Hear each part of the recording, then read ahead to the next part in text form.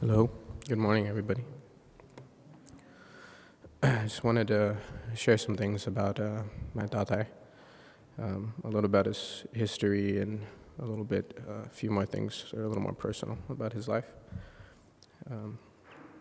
Floro was born on July 29, 1938, in Bataan, Aklan, Philippines, to Felipe and Floro Perlas.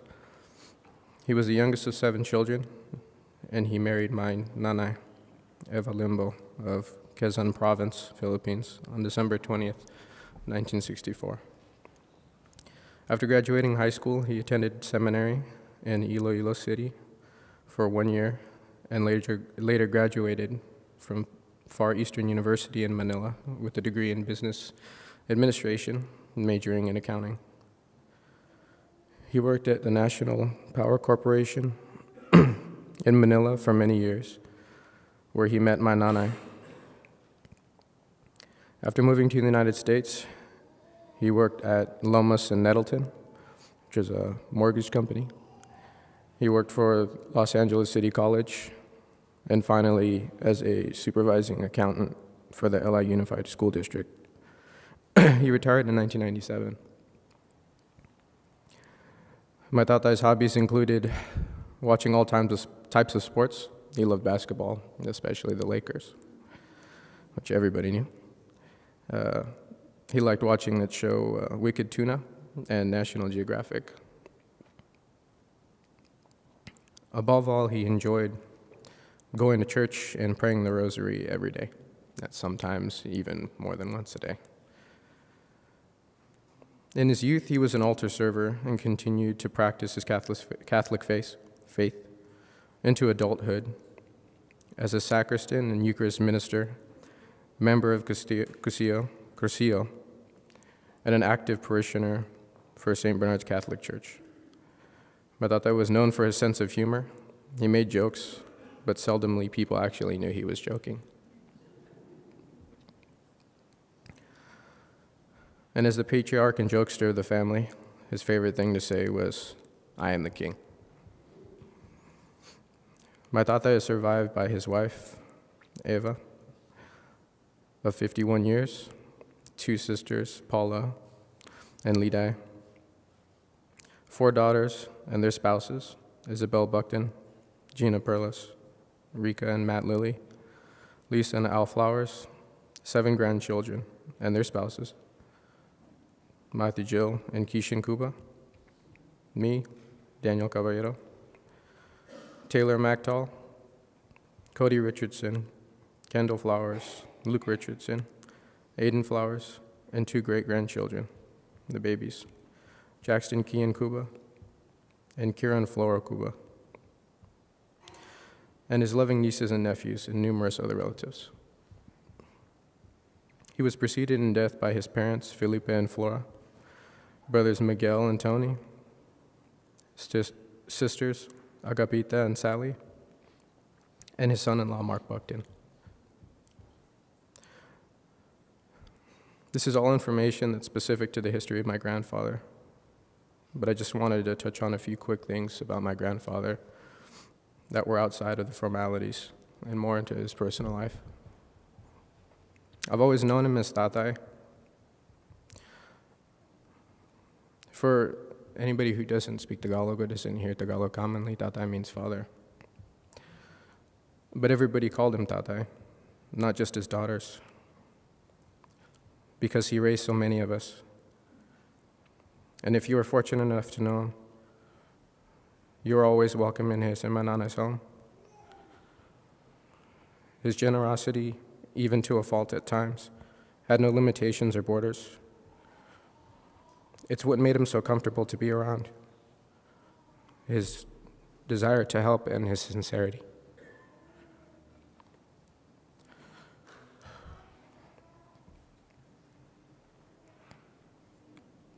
He was a tough guy at times, always with the karate moves and swiftness. But he was always cool and collected. These are merely companions to the qualities that were more true about him, sensitivity and tenderness. the kind that made him a proud father and grandfather on wedding days, and a humble man whose humility underrepresented his true merit.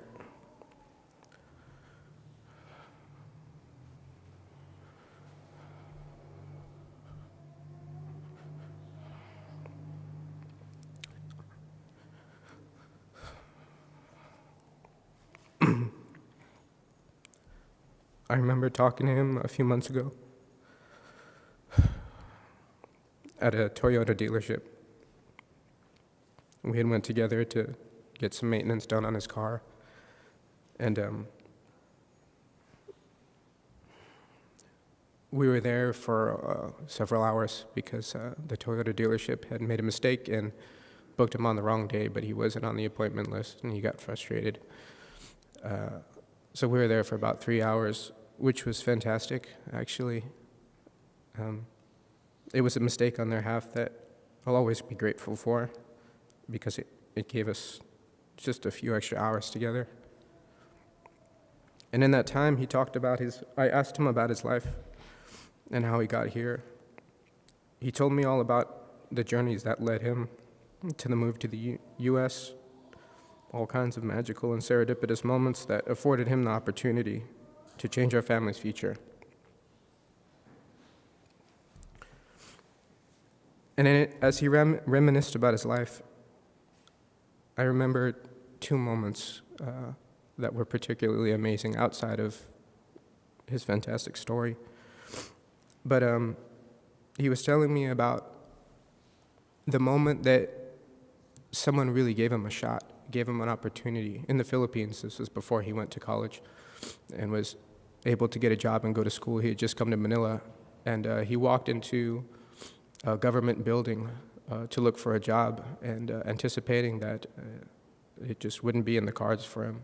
He went up to the receptionist and asked if he could speak to the manager, and she said, you know, it's highly unlikely. We don't really do that here, and it's never worked like that. You have to be scheduled for an appointment, but go ahead and have a seat. By sheer luck, the manager happened to have the same name, Perlas, but wasn't associated with our family that we know of. The guy called him in, and he really took a liking to my tata immediately, he told me. And it wasn't so much that moment where somebody cut him a break. It's that he was so in awe about the fact that somebody was willing to give him an opportunity who didn't know him and was just merely feeding off his energy. When he told me about that, he had tears in his eyes because he was just overwhelmed with appreciation. And it's a level of gratitude that I really admire. Later on, he moved to the U.S. and got a job at a mortgage company. He had a boss. He still remembered his name. His name is Jim Odom, and he loved that guy. Even after he left,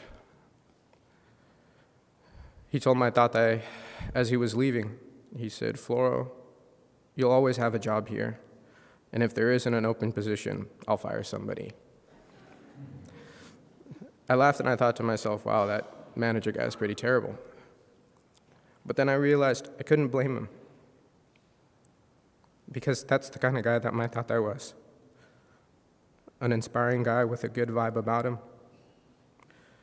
He was just the kind of guy you wanted to be around. But more importantly, he was the guy you hope would just always be around. Thank you all for being here. Good morning. My name is Ed Pareja. This is my parish. I have known Brother Floro for about more or less 25 years. My first encounter with him was when we prayed the rosary in their home. Their family was one of the 54 families in our rosary group, Our Lady of Loreto. Every so often on Saturday, my wife and I would go to their house to pick up Sister Eva to join with other families in prayer. On one occasion, I was able to talk to Brother Floro. We had a short conversation. Brother Floro was a quiet, soft-spoken man of few words. A few weeks later, I asked him if he could consider volunteering as an usher in St. Bernard. He said yes, and he did. A few months later, I asked him if he would consider serving as a Eucharistic minister with Sister Eva and become part of my group. They did. That was the beginning of their wholehearted involvement with the church. And it did not end there. Their dedication to the church extended beyond service and the Mass to assisting with the youth ministry, which was big help for Sister Remy. The late Monsignor Gerald McSorley have seen Brother Floro's passion for church service, that he assigned Brother Floro, together with the select few, the responsibility for the church structures and its facilities. Responsibility Brother Floro took to heart. Even after he was diagnosed with advanced lung cancer, he continued to perform his duties and responsibilities in the church. He did not allow his illness to stop him. As long as he had strength, he pushed on. In fact, he was determined to continue to the service of others for as long as he could. Imagine,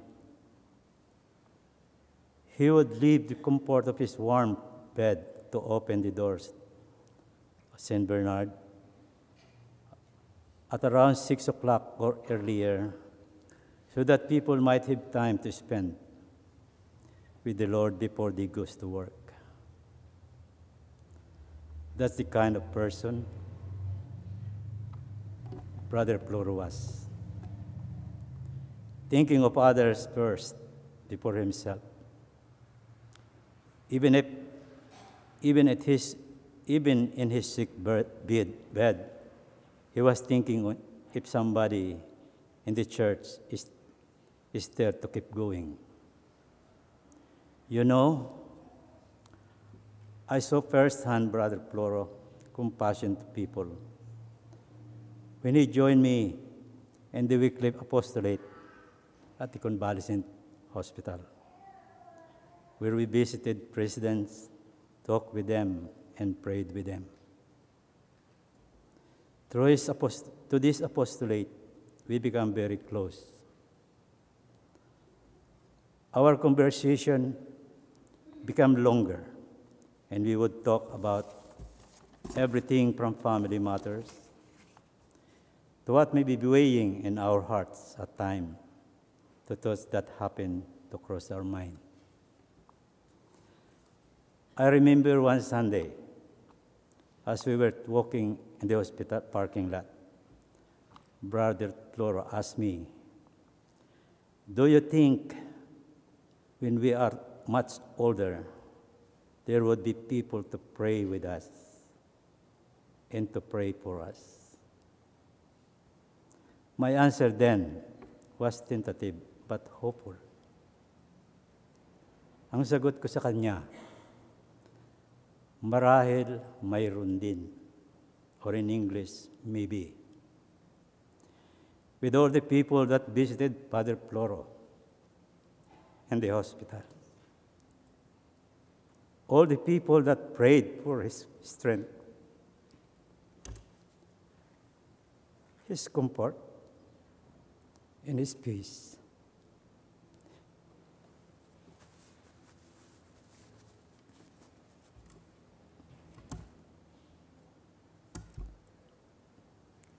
And now, looking at all of you. I know, and he knows, that the answer to his question is a resounding yes. Yes, there will be people praying for you, Brother Floro, because you have touched the lives of so many, including myself. I am blessed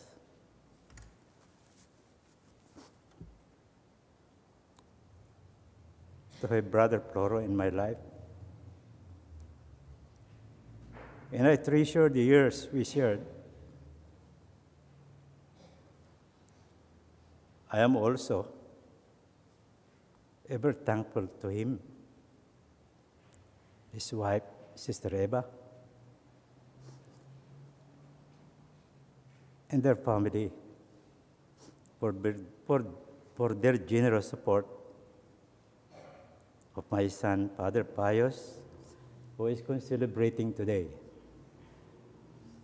and their congregation, the Marian Missionary of the Holy Cross.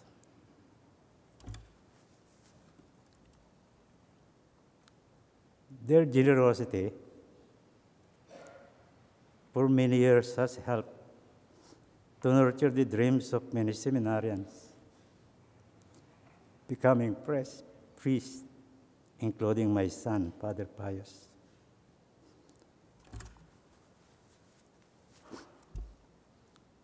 So to the Perlas family,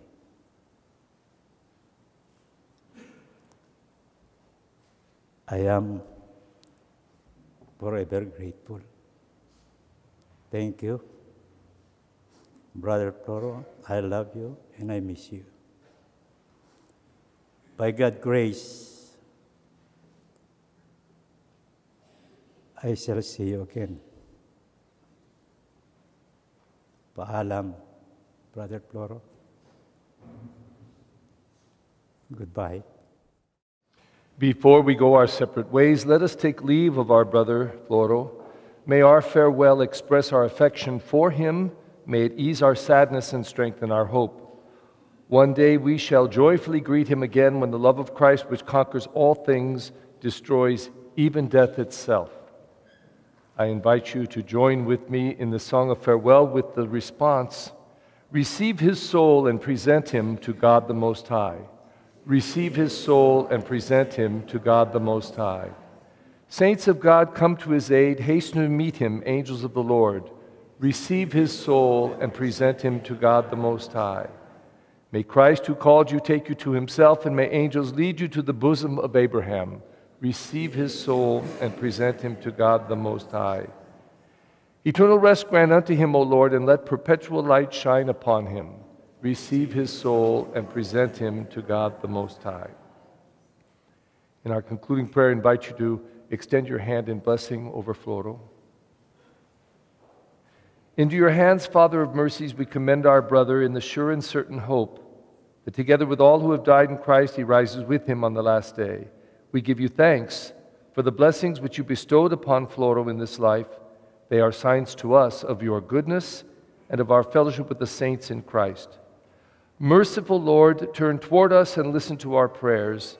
Open the gates of paradise to your servant, and help us who remain to comfort one another with assurances of faith until we all meet in Christ and are with you and with our brother forever. We ask this through Christ our Lord. Amen.